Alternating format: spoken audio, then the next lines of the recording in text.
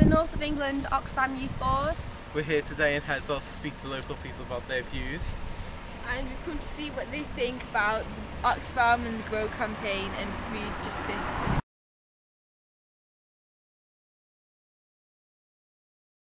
Sunday roast is my ideal Sunday dinner. And my ideal Sunday lunch is pizza. My favourite meal would have to be lasagna. Cornflakes.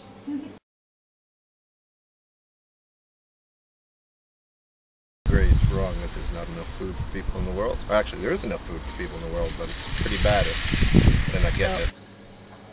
I think the Western world should have a bit more responsibility and try and help the more unfortunate, really.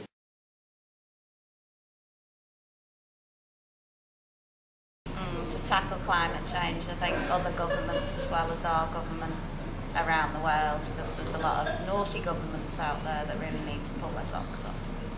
These big companies need to realise that what's ethically right and wrong, and rather than having the pound signs behind their eyes. And if I didn't ever have to shop in Tesco's again, I would be very happy. I normally have the same buying policy as the pub, really. I try and buy local.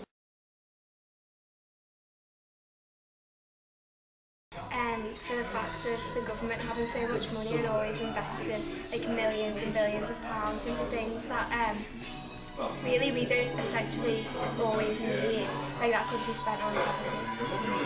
And something needs to be done about it, it needs to be addressed, because I could see that things are only going to get worse.